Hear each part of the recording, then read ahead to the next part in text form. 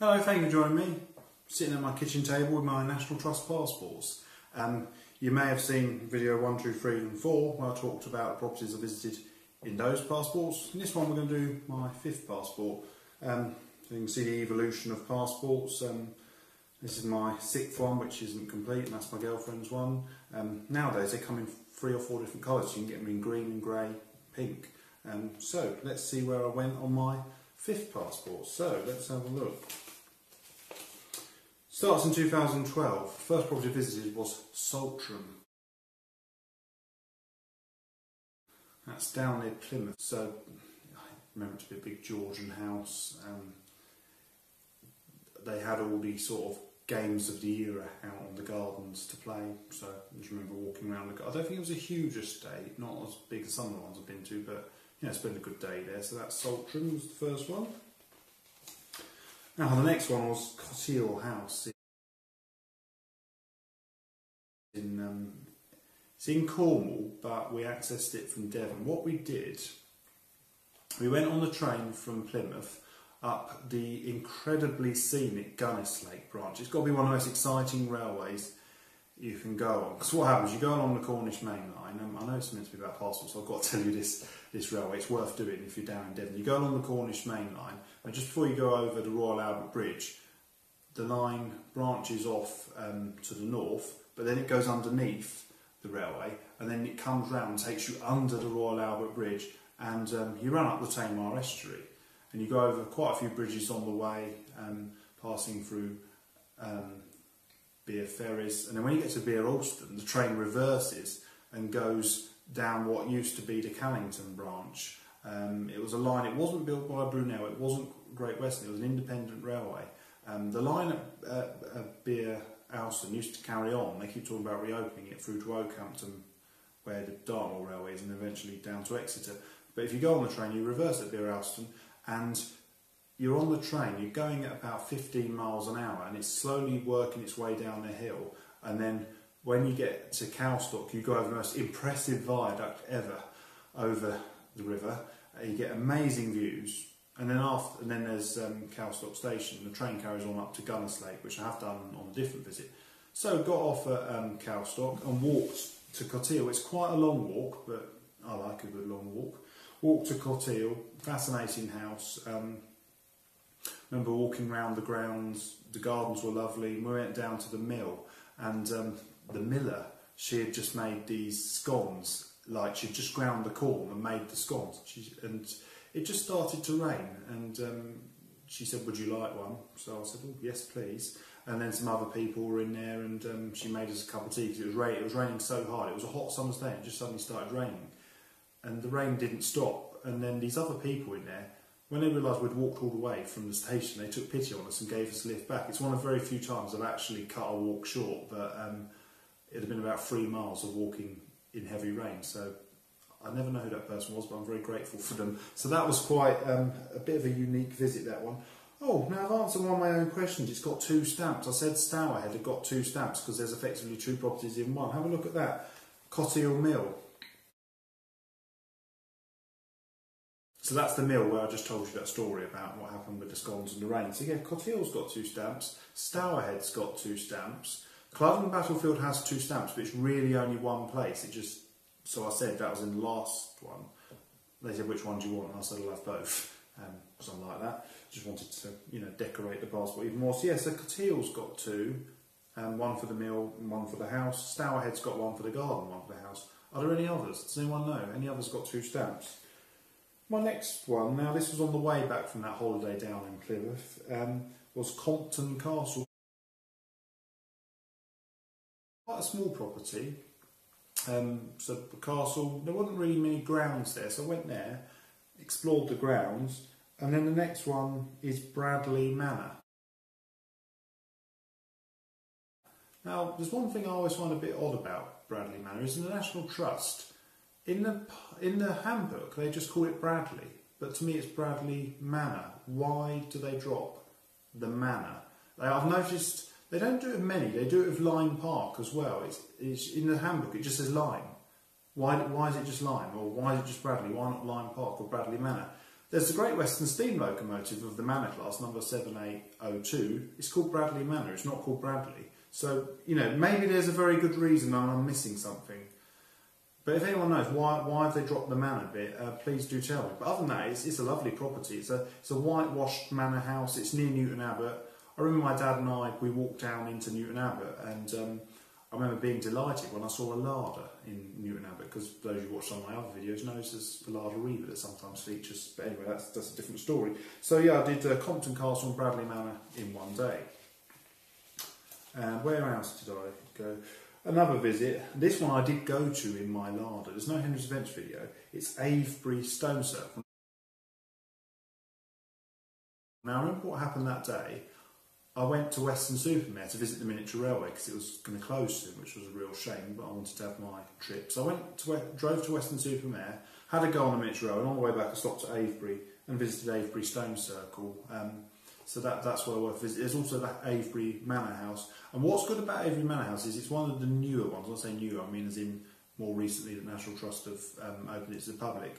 And there's signs everywhere, not saying please don't touch, saying please touch. So they encourage you, because the stuff isn't historic, it's replicas. You're allowed to pick everything up. When I say everything, I might be quite exaggerating a bit. You're allowed to pick most things up and have a look. So it's quite funny. It says please do touch. In fact, I think the stewards in the room will tell you off if you don't pick stuff up and touch it. So yeah, if you want to get really hands-on at National Trust property, Avebury Manor is your place for you. Now this next one, I'm not going to try and pronounce it, well, I suppose I could have a go, but my Welsh viewers will probably correct me. Isaf Beddgelert. Beddgelert is on the Welsh Highland Railway, which I haven't been on yet. Should have done, but I just haven't got around to doing it. It's a small cottage. It was a shop. I said in the last one about National Trust working holidays, I was on a National Trust working holiday and we were doing various jobs up in Snowdonia, and we stopped at Beddgelert that day on the way back. So I went and got the property. I went and visited the stone of Beddgelert. I won't tell the story. I'd like to tell the story if I actually go there again and do a video. But I visited the church, Shrewsbury Priory, went to the station, saw a garret pass through, and I got this stamp. Oh no, next property, leaving Wales, going back to the south, is Winchester City Mill. Right in the middle of Winchester, the city in Hampshire, is the City Mill. You can go and see it. It's a working mill. I have done a video more recently at Never Aldley Mill, so you can have a look at the link on screen now to see that video. So yeah, Winchester City Mill was the next one. Then another one I've also done a video at more recently is Shugborough. Shugborough Hall in Staffordshire. At the time of getting this stamp, it was when the house was National Trust, but it was run by the local council. It's not done like that anymore. It's all National Trust. I remember you had to pay to park there. I think this you had to pay, even if you remember. Didn't bother me. I just parked on Cannock Chase and walked there. A long walk. But I like a long walk. And then I kind of walked around the canals and made my way back out. So yeah, Shugborough Hall.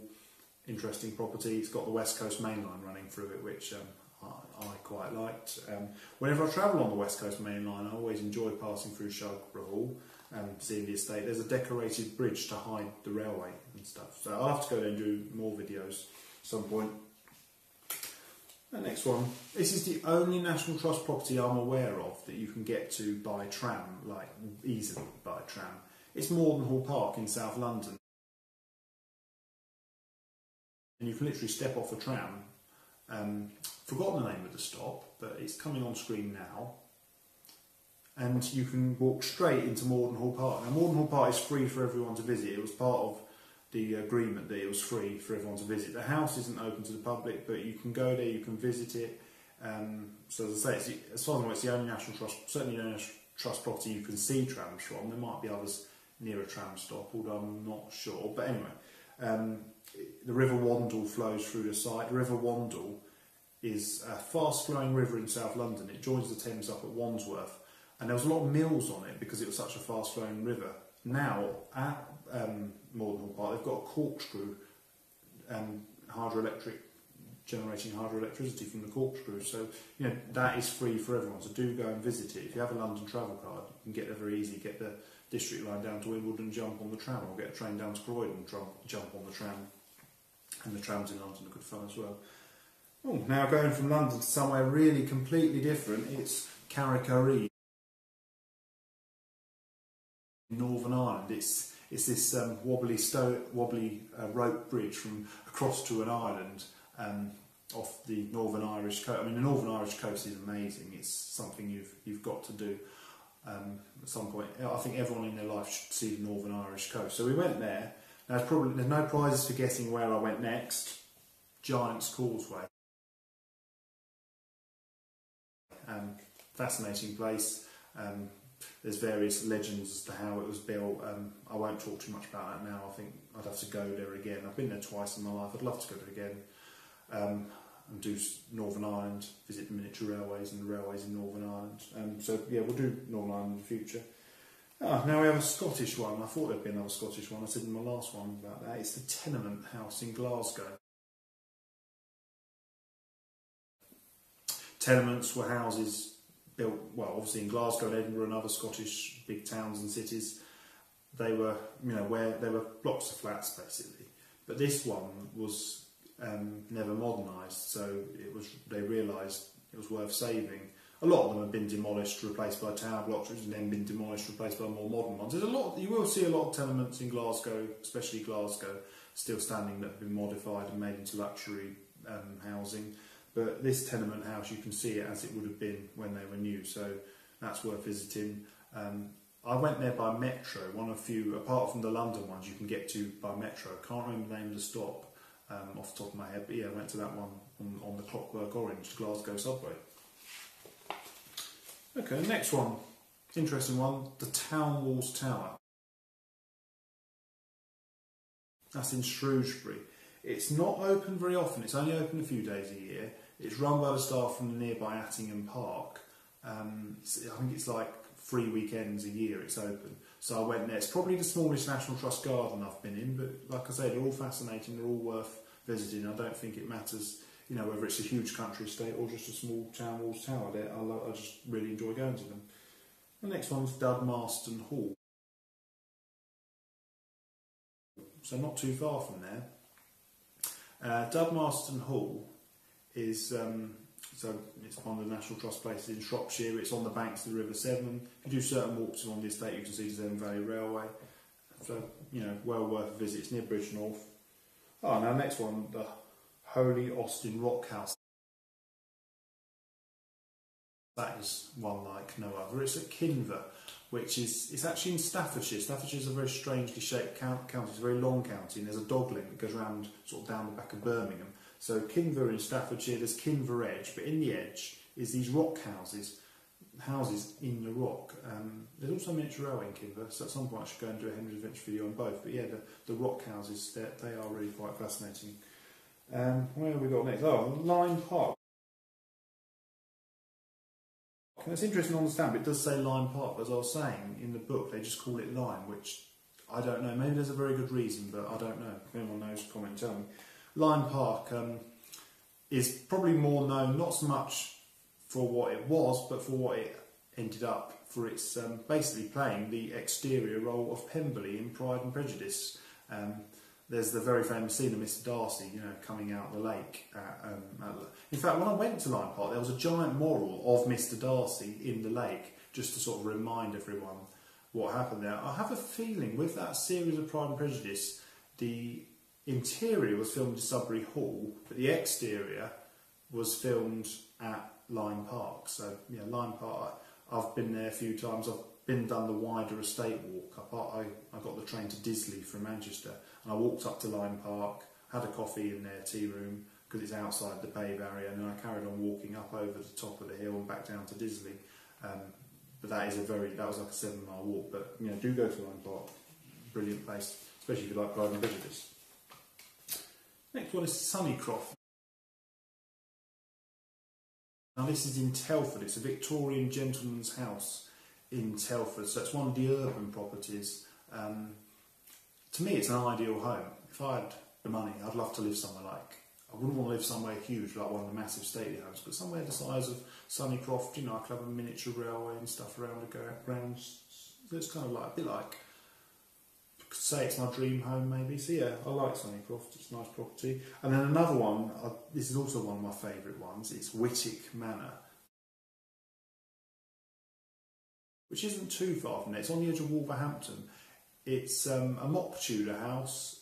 William Morris, there's two William Morrises involved with National Trust. One's cars, one, probably the more famous one, is basically he did artwork which was then produced as wallpapers, as curtains, etc. William Morris never went to Wightwick Manor, but they ordered a lot of his products for Wightwick Manor. So it's an urban one in quite a nice part of Wolverhampton, lovely gardens. I then did a walk along the canal and back along an old railway. I remember it was getting soaked. But luckily Wightwick Manor hadn't closed, so I went back in and had a cup of tea and warmed up. The next one is Ilam Hall. Ilam Hall's one I've since been to and done Henry's Adventures video. If you have a look at the link on screen now, you'll be able to see me exploring the gardens. Ilam Hall is also a youth hostel, so I stayed a night there, and I remember I went to Christ the next day, Christ Tramway Village. Most of the original Ilam Hall's been demolished, but the gardens are quite fascinating, and you can also walk from there to Dovedale. And then the next one, this is an interesting one, Birmingham back-to-backs. So I think it's the only back-to-backs in Birmingham that survive. I think you can't just turn up, you have to book this one. They do tours, they take you around the back-to-backs and you see, how people would have lived. So it's sort of seeing how the other end of society lived.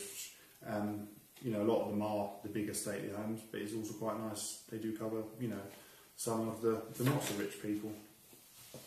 Oh no, here we have another Scottish one. I remember on this trip, they didn't seem to have a stamp, but I went to Gleilston Garden in Carlyles, which is amazing, worth a visit. It's not huge, but it's a lovely garden. The next day I went to Carlyle's Birtplace. It's in a village called Ecclefechan. The West Coast Main Line actually passes very close to the village, and Thomas Carlyle wasn't very happy about it. He didn't like new things, such as railways. So I went to his birthplace in Ecclefechan, and then that week I was in London. And I'd been told the story of Thomas Carlyle, how he grew up, and it just made sense. Seeing as the National Trust have got his house in London, basically go and hear chapter 2. I went to Carlyle's house in London, and got them both on one page. So I got all of Thomas Carlyle, his two houses on one page, so quite happy with that. So I'm not saying it's so easy to do it in that way, it was just the way circumstances worked. I hadn't been to Carlyle's house, and I thought, right, well now really is the best time to go there, since I've literally just been to his birthplace. Now another one, probably one of my favourite ones, Biddulph Grange. I've done a few videos there, and it's amazing, Biddulph Grange. You can go around the world in the gardens. It's not a huge garden, but there's so much packed into it. It's like the follies they've got there. It's just amazing. If there's one property everyone should go to at one point in their life, you've got to go to Biddulph Grange. It's an amazing property. The house isn't National Trust. You can go in one room, but yeah, do visit Biddulph Grange. Oh, now the next one, Castle Ward.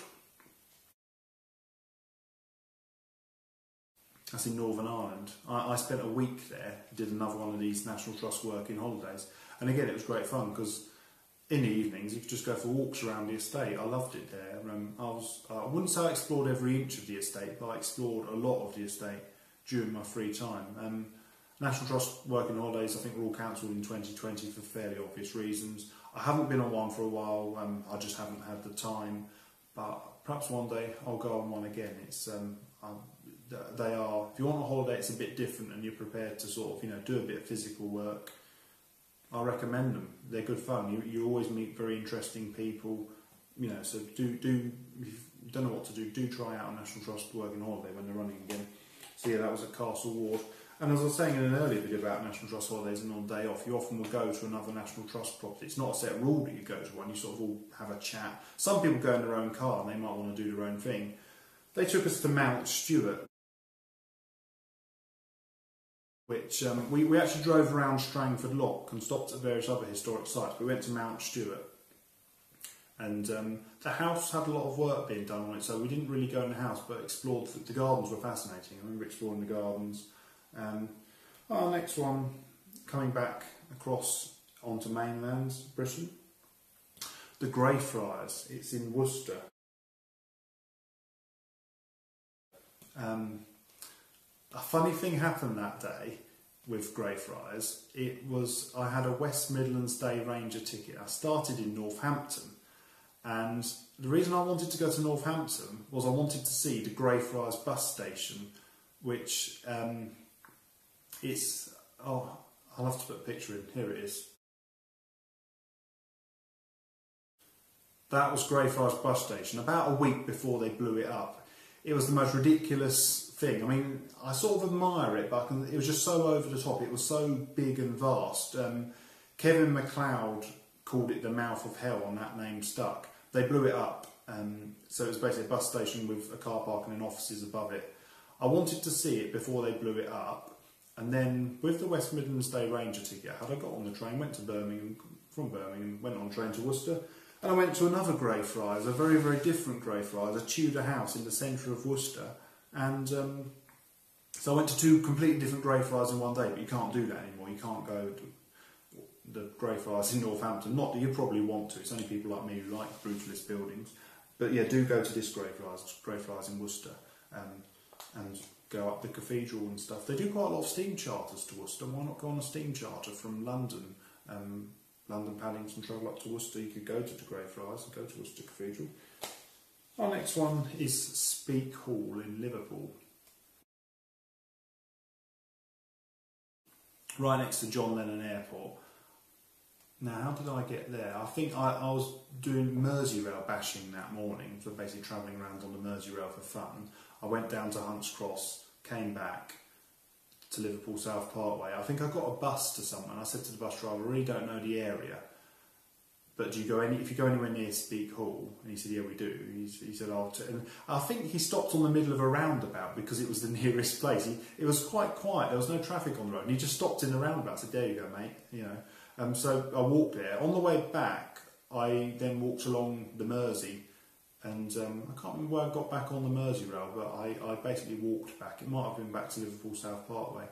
So quite a fascinating property, big Tudor house, you know, well worth a visit, lovely grounds, and it's just on the edge of Liverpool. Next one is Buscot Park, where Lord Farringdon lived. It's in Oxfordshire. Quite close, although Swindon's in Wiltshire, I think it's still in Oxfordshire. Quite a long drive that was. That morning I went to Coggeshall Barn. I remember I made a video there, and I made a video. So we've now got to the era. The properties I'm visiting now is since Henry's Adventures has been invented. So I've been making videos. So I went to Great Coxwell Barn, made a video there. There wasn't a stamp there. It's an unstaffed property, but you can just go in there. And then, yeah, went to Buscot Park. Buscot Park's fascinating. So many different gardens. Like I say, like all of them, all worth a visit. And then the final one was Goddards house. Now Goddards house, I've made videos there as well. It's in Dringhouses, just south of York. So it's in the Greater York. I know that's not actually a term, but what I mean is it's in York, a suburb of York. It's where Noel Terry of Chocolate Oranges, Terry's Chocolate, lives.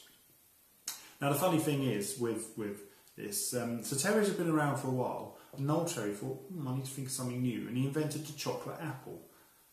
And you know, it sold, but no one was that bothered, and he thought, I wonder what else I could do. He thought, I know what, I'll come up with a chocolate orange. And of course, chocolate orange, everyone knows what a chocolate orange is. So I remember going around the property. It's quite a modern one. I think it was built, you know, in the 19th century. It's got nice gardens, backs onto York Racecourse. But I remember when I'd finished there, the first shop I went into, I went and bought Cherry's Chocolate Orange. So that concludes my passports.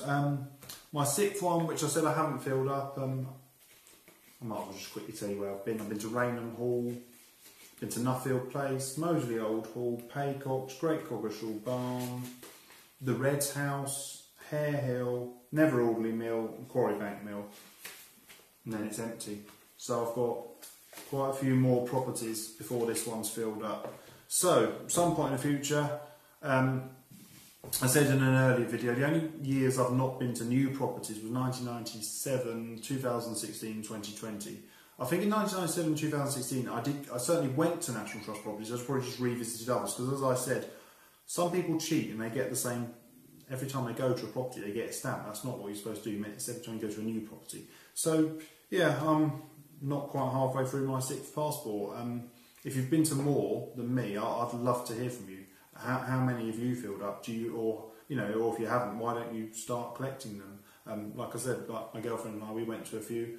And I said to her one day, I said, right, I think you should have a passport, and you've got a long way to catch me up, but you can start. So yeah, so thank you very much for watching. I hope you enjoyed this little series, me talking about my adventures rather than actually going on an adventure. But hopefully we won't have to do any more of these indoor videos from lockdown. All my videos in future will be out and about. So thank you very much for watching. Please do feel free to like, subscribe and comment. Thank you very much. From my kitchen table, goodbye.